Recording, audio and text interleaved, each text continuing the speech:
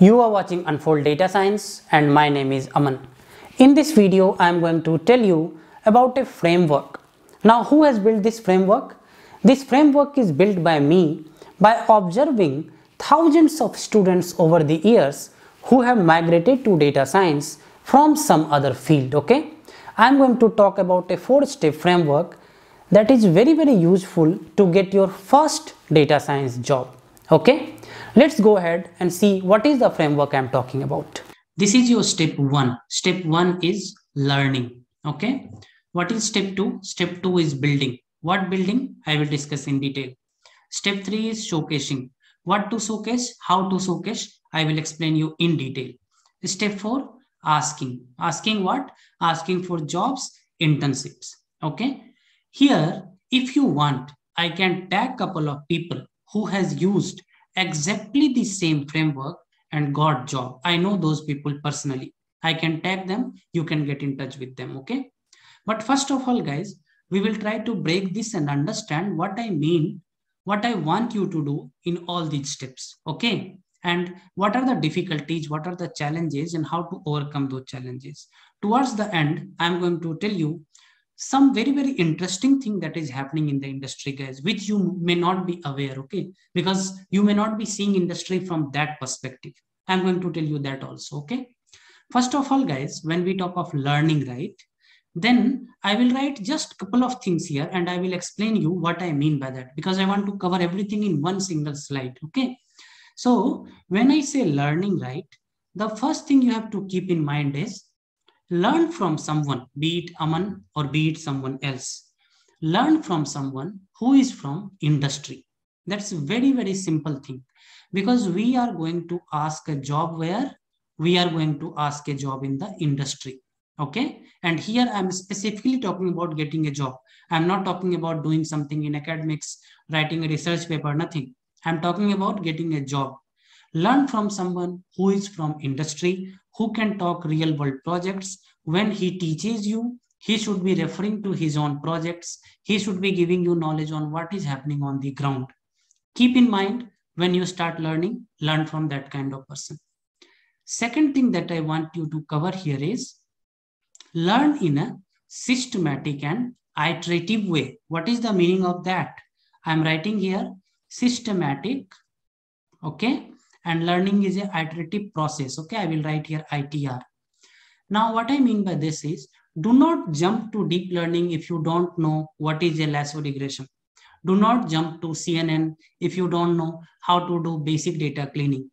So it has to be a systematic process and an iterative process. What is the meaning of this? First, I will understand Python, then I will understand this, then I will understand this, then I will understand this. Step 1, 2, 3, 4. Okay. And it has to be an iterative approach. If I don't understand something, I will go back, learn about that again. Okay. I'm not telling you learn from this platform, that platform, wherever you are learning. It has to be systematic, iterative. Okay. That will give you confidence. That is why I'm writing it here. And third thing that you have to keep in mind is you have to have an approach of breadth first. Okay. So you don't need to worry about depth. Okay. You don't need to worry about depth. You need to worry about how much wider, I will say how much wide you can cover things. Wider learning means what? Wider learning means if somebody asks you, what is the meaning of CNN? You should know at least basic of what is CNN. If somebody asks you, what is the meaning of lasso regression? You should be able to tell at least high level. What is multicollinearity? At least high level. What is deep learning? At least high level. What is weight initialization in deep learning? At least high level. What is the meaning of logistic regression? At least high level. Some mistakes that people are doing is they will take a very complex project, okay, and invest a lot of time in that project. For example, some video analysis kind of project they will take, which is not very frequent in industry, guys. Try to understand this. How many organizations will work on a video analytics? Tell me. Very less number of organizations, right? You should have a bigger bucket to offer. Okay, depth comes later, bigger bucket to offer.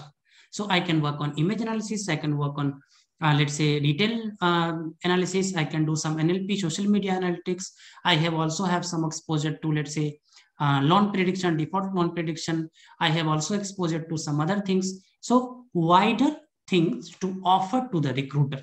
Okay. Then obviously, if you have time and if you have patience and if you have all the things, you can go in deep in all the topics. You can learn depth wise. First, you should take a wide, learning approach. Keep these three things in mind, guys. I can give you like 10 more things here, but I don't want to overload you with lot of information. Okay. Second step in this framework is I'm talking about building. What are the things that you need to build, guys? And what are the challenges you will face? First thing that you need to build is project. Obviously, you know this. Without project, you cannot go to the interview. In building the project, what are the problems you will face? First problem you will face is where from you will get the data, where from you will get the problem statement. I have created 2 detailed videos, different sources where you can get data, and what is the right project for your resumes. You can see the link here. Both these videos are extremely important, guys. What data, how to use, and what should be the good project for your resume. Must watch. It will give you a very good understanding of how to build project for your resume. Now, I'm assuming you are searching for first job. Hence, I'm giving you perspective from that angle. If it's an experienced person, then the view will be different. But here I'm giving you from a fresher's point of view that view. Okay. So you will build your project. Second thing, what you are going to build. So this is first. Second thing, what you are going to build. You are going to build a very good portfolio. What is the meaning of very good portfolio? Suppose you are doing some project, you need to put it at a place where people can view your work. Now that place can be, you come in the Kaggle leaderboard, you put it on a Heroku and you give the URL, you deploy it on some server and you give the URL. Somehow you create an API and access your model. All these things, how do you build your portfolio? This is what I have done. Okay. Let's say one website of yourself. This is who I am. I have built this project. This is my LinkedIn. This is how I'm active on Quora. This is how I'm active on Facebook pages. All these things combiningly will build your portfolio. Okay. Very, very interesting thing I'm telling you guys, because gone are the days when recruitment used to happen from Naukri.com, Monster.com and some job portals. Okay. Believe me, things are changing very rapidly. I will tell you what are the things that I have observed recently. Okay. So what all you will build? One is you have to build a solid portfolio. Projects I have spoken to you. Let me see in my notes what all I captured. And then one important thing that you need to build is called network. Very, very crucial and very, very important, guys. Why? Because without network, data science is a small world. Let me tell you guys. Okay. Very, very small world. If you build a good network, right, it is going to be useful for you throughout your career, not today, not tomorrow. Always, believe me, my personal experience. Okay. How do you build network? Very simple. There are various groups on Facebook, various groups on LinkedIn, various groups on different social media platforms, Telegrams, YouTube, etc. Right? And webinars are happening, seminars are happening, talks are happening, competitions are happening, hackathons are happening, events are happening. How much ever based on your capacity, you can participate. And you can build your network from all different kinds of people. When I say different kinds of people, means somebody who is a leadership position, somebody who is at your experience level to understand what they are doing, somebody from a different educational background, let's say somebody from IIMs and IITs, right? So build your network with these kind of people, right? And when they do good in life, definitely something good will flow to you as well. Okay. Now here I have spoken about 2 things of this framework, guys. You have to learn. Without learning, I cannot go and ask for a job. Very simple, right? And without building these 3 things, for example, project, portfolio, and network, I cannot grow beyond a limit. Okay, learn, build, and then what I'm talking about here in showcasing, guys. Let me tell you what I mean by showcasing. So I was talking to you about hosting your application somewhere and then showcase it to the world, right? So for example, here I will tell you, your application should be, if you have done some work, right, it should be visible to the world. Okay. For example, if I say that my GitHub has n number of folks or, forking done, that is one KPI against my profile. If I say that my YouTube channel has these many likes and views, that is one KPI for me. You can say, I wrote an answer on Quora for linear regression, and that got 1 lakh views. That's a KPI for you, right? All these things you have to showcase. Okay, there are different ways in which you can do that. So one is go ahead and answer different questions on Quora. So answer people's query not only on Quora, on Telegram, on different channels, on somebody's YouTube video, on my video only somebody is asking, you can answer, right? That way you will showcase yourself to a bigger audience. Okay, Twitter is a very good platform. In Twitter, people are discussing many things. Suppose you don't know a lot of things, but you have some understanding of how regression works, how classification works, right? You can give some knowledge in the comments, right? And then people will noticing, okay, this guy is kind of commenting some good comments, always. So you have to answer on different platforms. Second thing that you have to focus on in showcasing is you have to have a shareable work. Shareable work means the link that I was talking about. You need to create a PowerPoint presentation or a PDF in which whatever projects you have done, right? What was the achievement? What was the metric derived? What was the business benefits? Some EDA charts, some problem statement, solution, all those things in a short PDF or short Word file kind of format, which can be shared with someone, right? Those things you should be able to do in showcasing part. You should be able to interact with business leaders, different people. Not everybody will talk to you, but some of them will talk to you. Okay, and when some of them talk to you, you should be able to showcase your work. So if you have a shareable link, if you have views on your answers, views on your YouTube videos, right? All these things are part of showcasing. And if you observe, it is slightly linking to the portfolio building part. Okay, so you are doing nothing but you are building your portfolio. And what you are doing else in the showcasing part, you have to be very visible. Okay, you have to be very visible. You should not be hiding yourself. Be visible on different platforms. All these things, whichever I explained, right? Keep yourself engaged on all those platforms.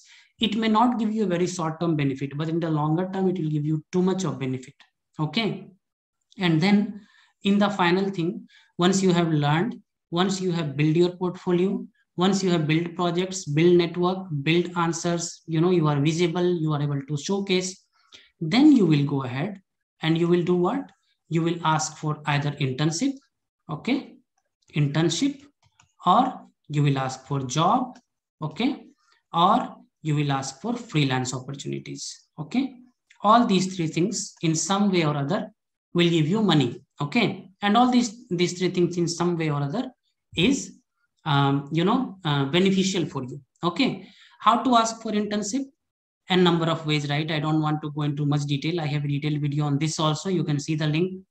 Job, LinkedIn plays a very crucial role now, okay. So LinkedIn, you should be very active. Your profile should be very good. You should write meaningful things on other people's articles, posts, contents. You should get connected with good people. You should get connected in a bigger community, bigger audience, okay. And you should try to be very active on, you should eat and drink data science. That's what I'm saying. You should eat and drink data science, okay. Then you will be visible and you will be able to ask for whether it's a job opportunity or freelance or internship opportunities. Now, I want to tell you something interesting, guys, okay. So all of you know the concept of branding, right? I told you I will tell you something interesting towards the end of the video, right? So branding is what, branding is, for example, let's say Maruti is a car brand in India, okay? Maruti is a car brand in India. Now Maruti has a trust, okay? Maruti has a trust. People will buy the cars if it has Maruti logo. Now let me tell you one interesting thing, guys. As we are talking now, there is a term becoming very famous, okay, in the corporate world, and that is known as personal branding, okay? Maruti is an organization and me and you are one individual, okay? We have to have our own brand. Now, what is the meaning of having our own brand, guys? You have to do something which tells that you are different from the rest, okay? Which tells that you are not an ordinary person who is just doing a job and putting, a 9-to-5 job and coming home and, normal thing you are doing, right? There has to be a brand associated with your name. That, okay, For example, if your name is Aman, Aman is writing this post. So this post will have some meaning in it. Okay. Aman is creating this video. This video will have some meaning on it. I can give 2 minutes, 5 minutes, 7 minutes to this video. Similarly, when you go to interview, right, your personal brand should speak for you. Okay. So when I go to interview, people should consider those things, right?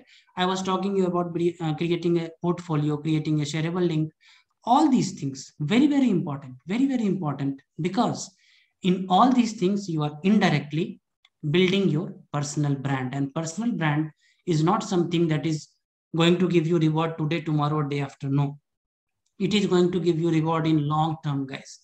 Everything I'm talking to you is from a long term perspective. Okay, let me know how did you like this 4-step process, guys.